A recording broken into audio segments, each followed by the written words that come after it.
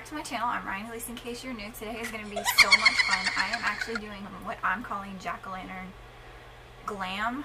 Inspiration is actually James Charles, which I'm not always the biggest fan of him, but I love this way that he did this, so I'm using this as kind of my inspiration, but only I'm going to do it way differently because I want to look like a Jaclyn. So let's get started. This is going to be a voiceover, and I am dying to use this, so that's why I'm doing it. It is the Morphe times Jaclyn Hill Vault, and this one is the Armed and Gorgeous palette. These colors spoke to me as soon as I saw them on the shelf, and my best friend was sweet enough to buy it for me. So isn't it gorgeous? Like, that just screams fall to me. Sorry if I'm blinding you with the mirror. That just absolutely screams fall to me. So we're gonna go ahead and use these, and I am just going to create a Jaclyn Glam. I'm pretty much gonna look glam on the top and a Jaclyn down here. So let's get started. Alright, to begin, I'm just going to start by priming my eyelids with a regular concealer. This is the Tarte Shape Tape in Light. I just wanted to get rid of all of those veins on my eyes so the colors, as usual, would look a lot better. And then I'm going to set that with some translucent powder, which this is the Laura Mercier translucent powder. First color, next I'm going to pick it up in the Armed and Gorgeous palette, is the color Agent. And I am going to take that on a fluffy brush and buff that nicely into the crease as soon as I can find it.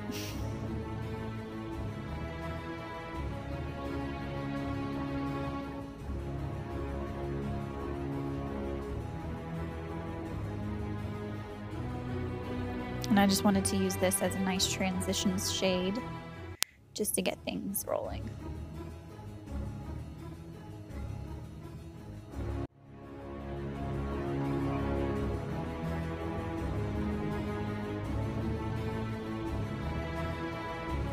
So once that first color is placed in the crease, that color Agent, I'm going to take the next color, Access, the yellow in the palette, and place that underneath it into the crease, just below it.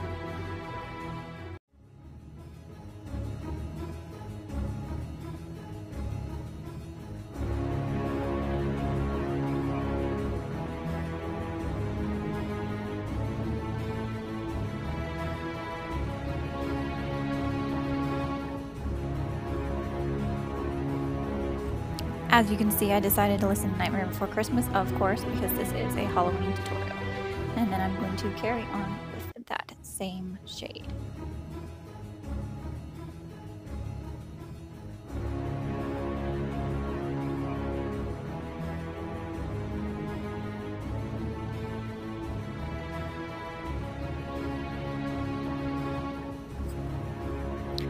Once that is down in the crease, I'm going to take the color Smooth Criminal and place that in the outer V of my eye, just to give it some dimension.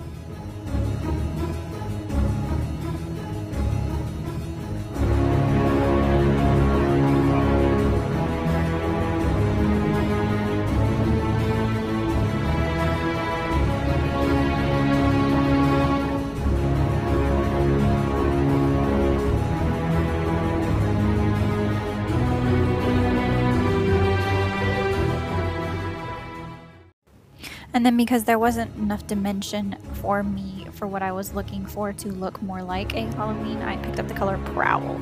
It's the darker brown in the palette. The shadows pigmentation, guys, so worth the $15.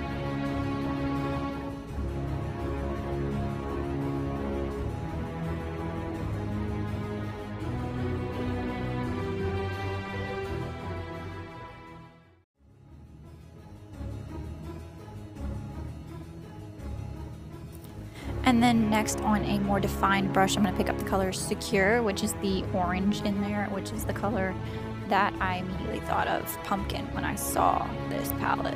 So, and I'm going to actually put that a little bit higher than my transition shade because I want to look a little more orange.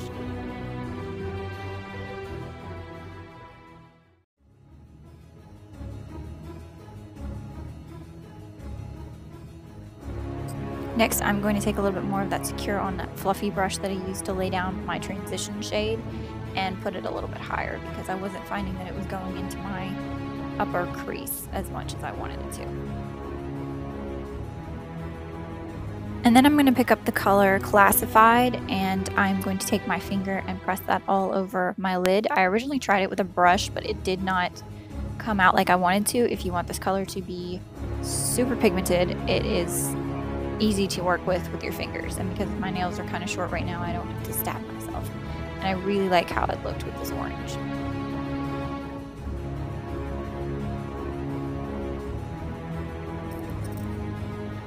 And I wanted to show you guys a swatch, and it just blew me away. Like, that is incredible. Next, on that fluffy brush, I'm going to take some more of that Secure color and use that to buff out the harsh line of the gold on top of that orange, because it was really harsh after I used my fingers. And then I'm also going to take a little bit of Prowl on a more defined brush and put that into the corners.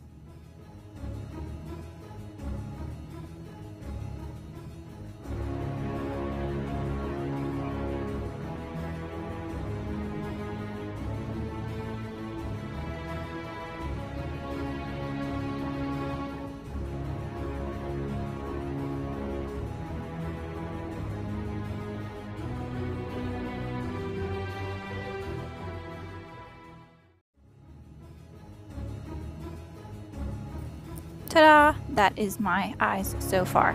Next, I'm going to go ahead and do my face makeup. This is the Optical Vision Primer from Urban Decay, and I'm just going to use that to smooth out my skin. Of course, I've already cleaned off those swatches on my fingers so I don't get glitter everywhere.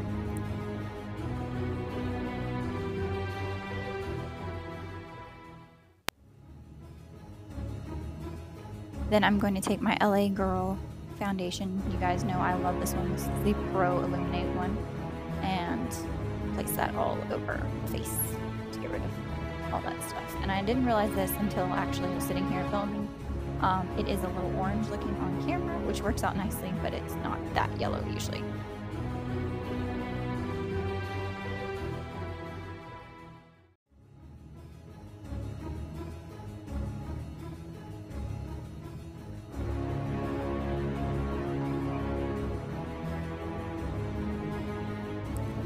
And for those wondering, I am using the face and body sponge from Real Techniques. This thing is massive, and I feel like you would get it done with a tiny amount of swipes.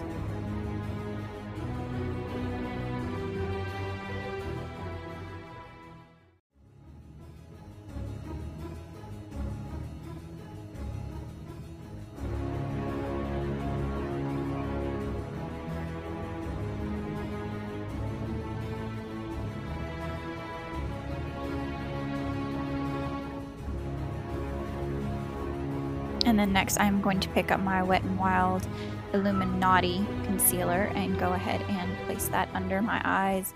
My cats are annoying. And on top of my forehead, but I am not going to put it on my upper lip, my Cupid's bow where I usually do, and my chin, because I'm going to cover that with black.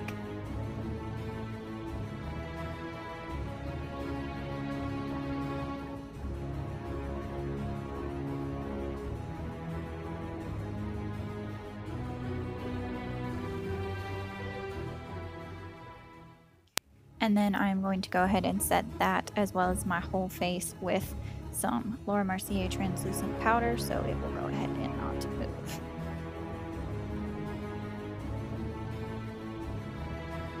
I wanted to make sure there was a good amount down because I am using eyeshadows for most of it.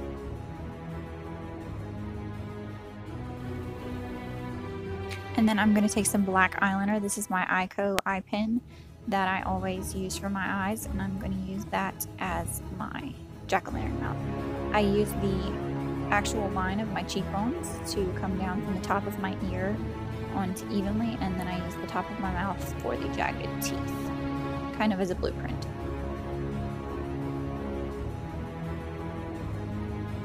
When I was completely done with this, I noticed the mouth kind of looked like a clown, but I wasn't quite mad at it.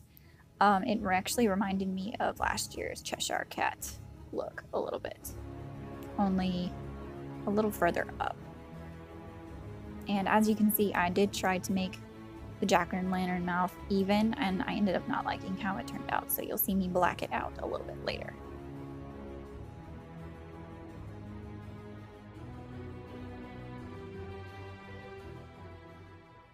Next, taking that same eyeliner, I'm going to just make my jack-o'-lantern nose. I wanted it to be an actual triangle, but because my nose is the way it is, I did not get a perfect triangle, but I liked how it looked. I just did not want to look like a skeleton, so I tried to make sure that it was as much of a triangle as possible, and then I just colored it in with the eyeliner.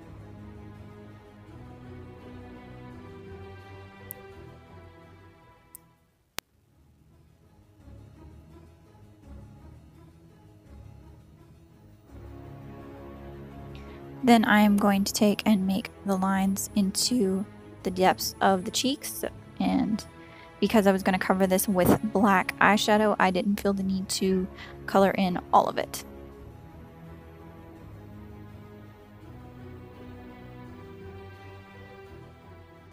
Next, I'm going to go ahead and color in as much of the top part of my mouth as well as my actual mouth to get the depth. I didn't want my lips to show through, so that's why I colored in this part particularly of the look itself instead of my whole face, like the whole smile. I didn't want that, so I tried my best to make sure that it was as blacked out in my lips as possible because I do have crusty lips, unfortunately.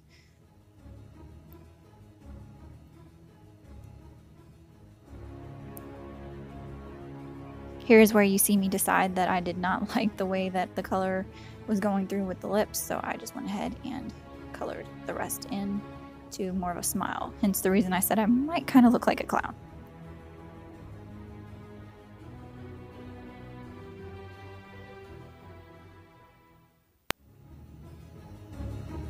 And in all honesty, I think I was kind of scared to put all of that eyeliner onto my cheeks because that's where all my texture is. Next, I am going to pick up the Jaclyn Hill Morphe palette, the original, and pick up the color, I think it's Abyss, and it's the black in the palette, and I'm going to use it to set down all of that eyeliner. I wanted it to be black as can be, and I used it also to color in the mouth, which I was really happy with the way it turned out. I used this exact shadow last year for my Cheshire Cat look, and it didn't break me out in hives or anything, so I figured it was safe to use on my face again.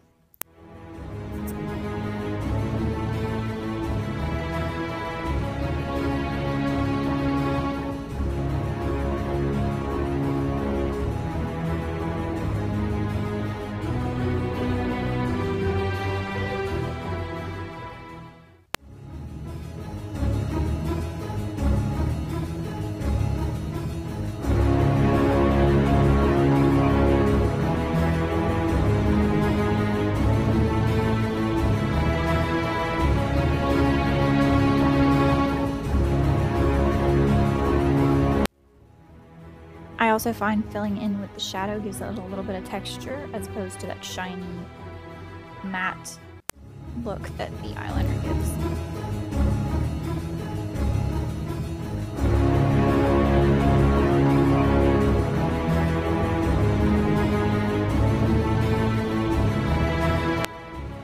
Then I realized that my lips were not blacked out as much as I wanted to, and I could not find my black lipstick, so I just went ahead and took the eyeliner and placed it all over my lips and then set it down with that same Jaclyn palette. Next, I'm going to pick up the orange Secure in the Armed and Gorgeous palette from the Vault and use that to accentuate the mouth to look a little bit more like I'm a pumpkin.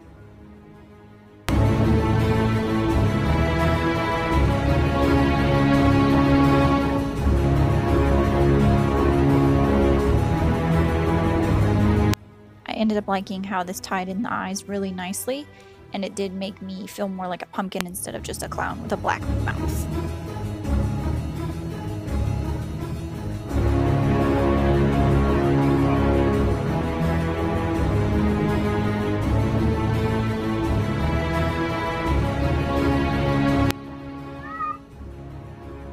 I also did the same with my nose and brought it up a little higher because I know when you carve a pumpkin, if you've ever truly carved a pumpkin, it's a pain in the butt, but it does make it look a little bit more of a triangle. At least in my opinion, it did.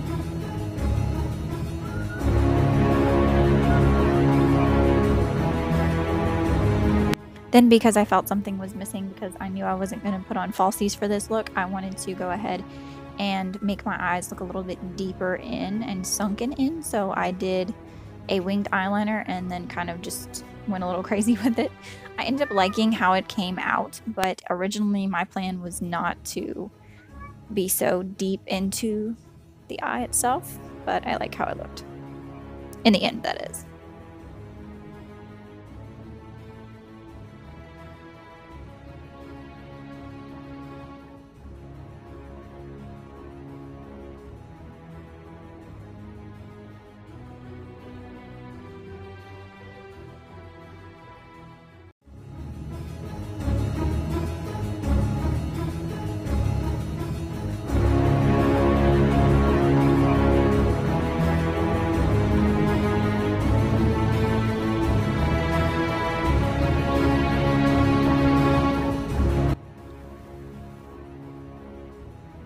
And then I'm going to pick up the color Agent and put that on my lower lash line and pretty much do what I did on the top of my lower lash line.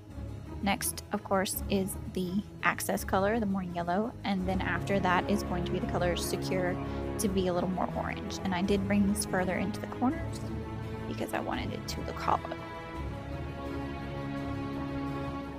Next, I am taking the color Secure, that orange, and making lines on my face to make it look like I am actually a pumpkin.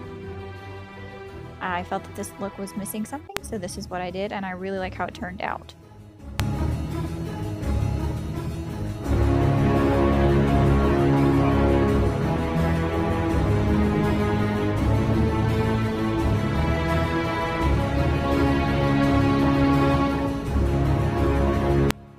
I wanted to add some dimension with it. But when you do this, be careful, because I did have some problems at first with, since I set my mouth with black shadow, it was, even though outlined in orange, you still had to be careful how far you actually put it, because if not, it would drag the black a little further than I wanted it to, which in the end, I kind of wish I would have accented them with black, but when I was originally doing this pumpkin facial shape, you can call it, I had to watch for the black. So if you want to keep it just like this instead of accentuating with black like I wanted to, be careful.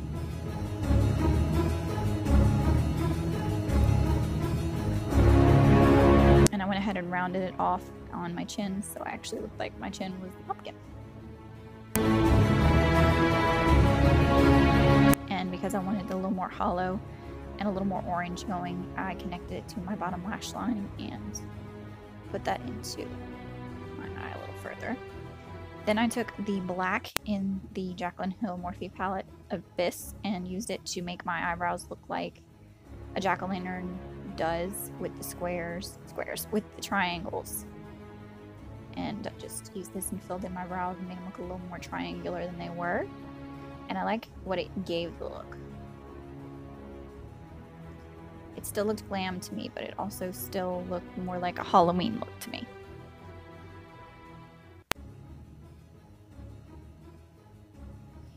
Then I went ahead and took this Secure color again and made the lines on my forehead down through to my eyebrows, because even though I originally wanted just the eyes to be done like James Charles, I ended up liking the idea of making my face look more like a pumpkin, because again, I just felt like I looked orange and black.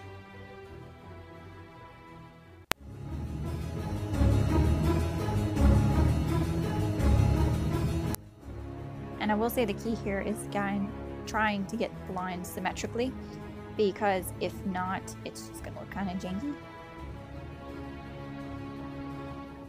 And I rounded off the top of it at my forehead, so I would look more like a pumpkin.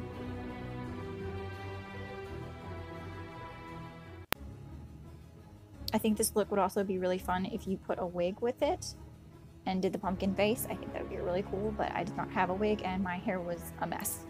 And honestly, it probably would have looked good with this, but I just left it up for this one. So I took that Secure color and used it around my face to make it look more pumpkin. And then to add a little more dimension, I took that Secure color and kind of filled in those little lines and made me look more orange, like a pumpkin.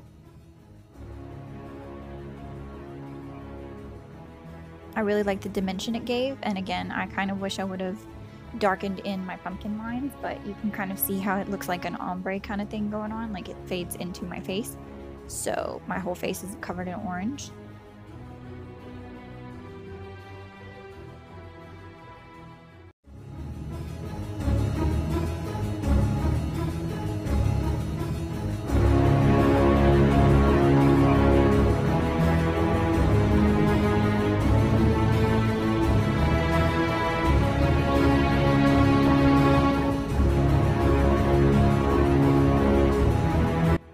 And then because I felt that it was missing something, I took the gold shadow in here called Coin and placed it all over the black to kind of symbolize how a jack-o'-lantern, when you have a candle in the mouth, it looks like light. My daughter ended up asking me what this was, and mind you, she's 6 and she thought it was so cool. But I just liked the idea of it. I didn't like how it applied on my lips, but I like how it looked kind of glowy on the nose and on the rest. And of course, because my hands are dirty as can be, and I really wanted something in my inner corner, I used VIP to add a little more light into there. I think I used every color in this palette except for the Top Secret green color, which is one of the reasons I bought the palette, so it's kind of funny.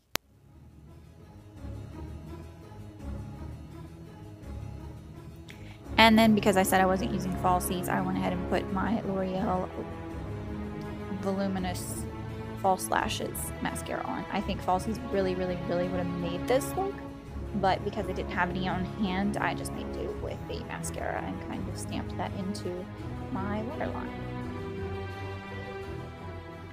Once that's completely done, because I tried to put 2 whole coats, that is it. That completes this look. I hope you guys liked it. I absolutely love my palette. Like, you're gonna see me and love it. Mwah. Best thing ever. Thank you guys for watching, and I'll see you next time.